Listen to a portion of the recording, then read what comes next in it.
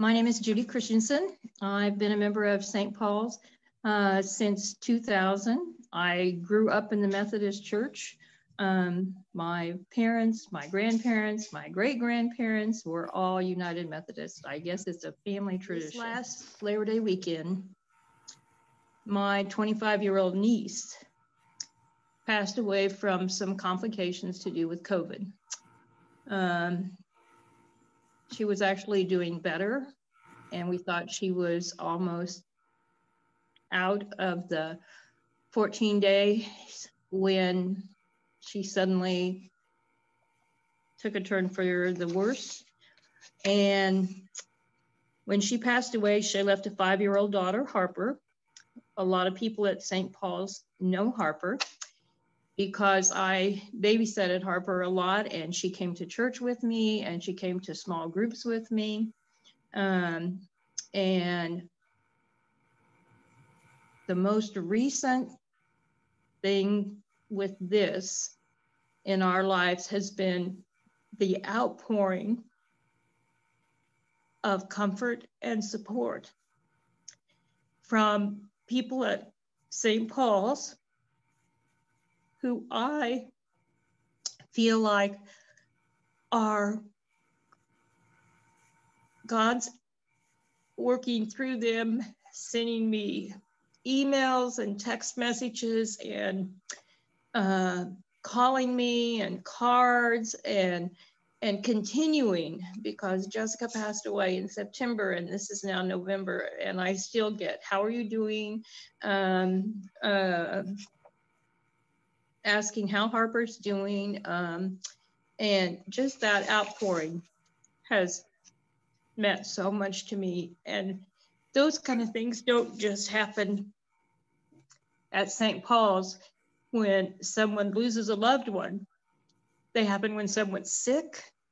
They happen when even someone has things that aren't kind of devastating, but things that are happy, like a marriage in the family, or a new child or a grandchild in a family. So that's just St. Paul's, is comforting each other and being there for each other. And that's how I feel God's comfort is through all of the St. Paul's comfort.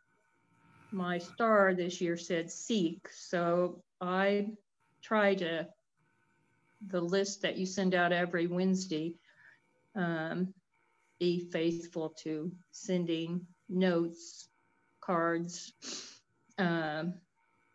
contacts to the people. I realize from the receiving end how important that is to hear from other people. So I guess I've been trying to use my seek to seek out other people. Because just recently I attended the all district church conference, and there was so many things throughout that evening that really touched me about new ministries that are happening in the Kansas City district, when it's hard for churches when they aren't doing things when they're not having worship and regular activities, but they're finding ways to create new ministries. And they have this networking set up, and our pastor Laura is in charge of one of the groups, but they've divided the churches up so that the churches are working in small groups and working sometimes on projects together and sometimes on being supportive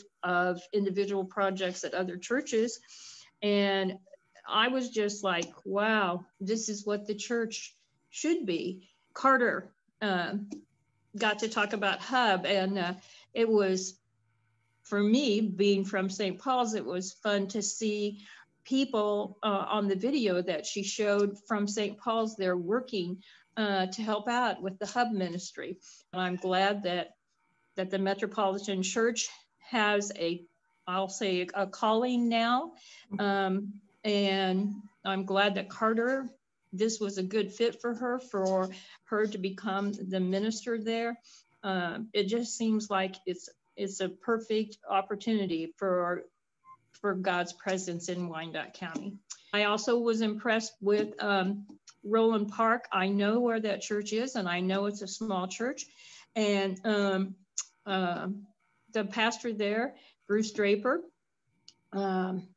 spoke about the food pantry and about how they went from serving like maybe 20 people to way over that when the people were losing their jobs and when there was shortages of food and when people were sick. And so they found a way to connect. I just was so impressed by all of that I found hope for myself, St. Paul's, the United Methodist Church as a whole. Adam Hamilton, one of the things that he talked about is a quote, "When the building burns down and the pastor leaves town, what's left is the church." I say St. Paul's hasn't burned down, but the doors are closed to regular activities. The pastors haven't left, and neither has the staff. Instead, they're all getting very creative on how to do new ministries. And St. Paul's is still here, providing hope for all of its members and those beyond our doors.